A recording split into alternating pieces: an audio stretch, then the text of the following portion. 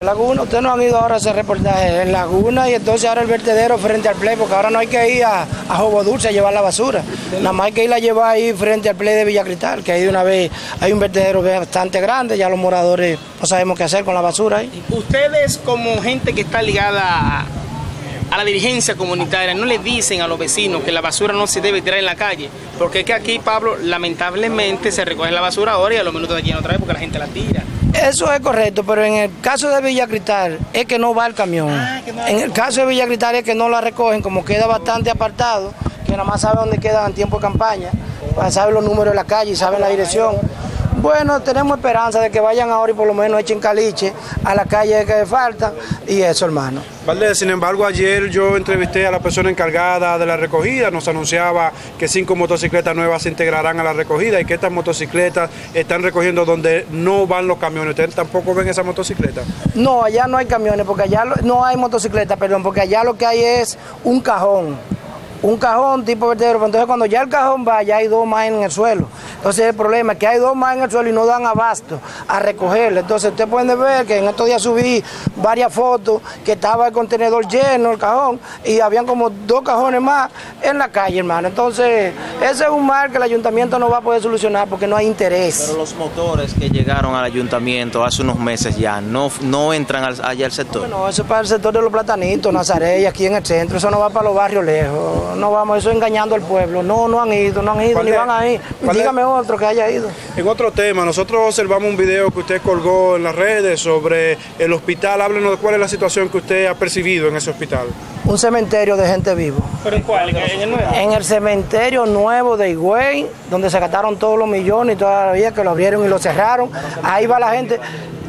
Porque la gente llega a la emergencia en busca de auxilio y quien está aquí, Yaneira Carpio, me preguntó a mí, ella llegó allá como eso de las 2 o las 3 de la tarde, eran las 7 y pico de la noche y me dijo, Valdez, ¿tú tienes algún familiar aquí? Le digo, sí, ando con una señora ahí que es como mi madre y estamos aquí la tarde entera, ella le puede ser testigo, lo que dije. Entonces, ¿qué sucede?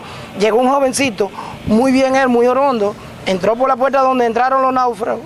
Y por ahí entonces salió la doctora, vestida ella, muy toda ella, ahí fue y buscó su número de barra y todo. Entonces ella lo inscribió ella misma. Entonces cuando yo vi esa impotencia, ese abuso, cuando ya en ese momento iban a llamar a otra señora que acababa de llegar, donde había una persona en silla de ruedas, donde había otra persona con dolores, y eso, entonces ahí fue que yo le dije a la gente, ¿se van a dejar morir sentados?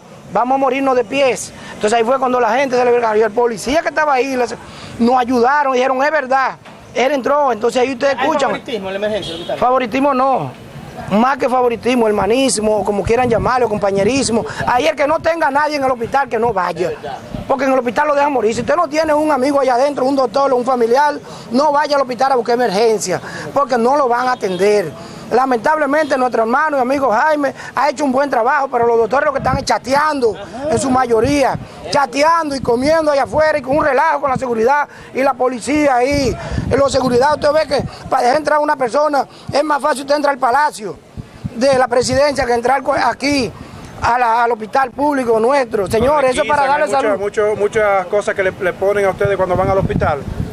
Como no, que no atienden, cada 4 horas pasan un paciente y sin embargo te pasan 5 y 6, que por favoritismo y por amiguismo, y cuando tú ves por ahí en el video, está la enfermera. Este domingo, desde las 2 de la tarde hasta las 9 y 18 minutos, que fue que yo subí el video, de la noche, de la noche entera, y no habían pasado 4 pacientes. Entonces una persona que llega con una apendicitis al explotarse o cualquier dolor, señores, se mueren como se murió una persona ahí de Villa Palmera, vayan e investiguen. En Villa Palmera se murió un amigo mío que tenía un colmado ahí y un billar ahí por los lados de Olmo. Se murió el mes pasado. Por eso fui esa noche como a las 6 y pico de la tarde y eran las 11 y media y todavía estaba el señor ahí. Cuando ya entraron el señor, murió al otro día porque ya uno va a estar. ¿De las autoridades correspondientes en ese sentido?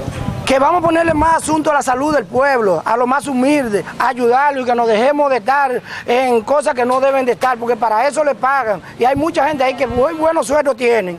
Hoy cobran muy bien, pero entonces como ellos vienen cansados de otra clínica, de hacer su trabajo y agotados, porque el ser humano no puede durar 48 horas trabajando sin dormir, entonces quiere pagarla con el pueblo y allí vienen a dormir. ¿Usted entiende que los doctores que están ahí, la mayoría están en otra clínica y que cuando llegan al hospital están agotados? En su mayoría.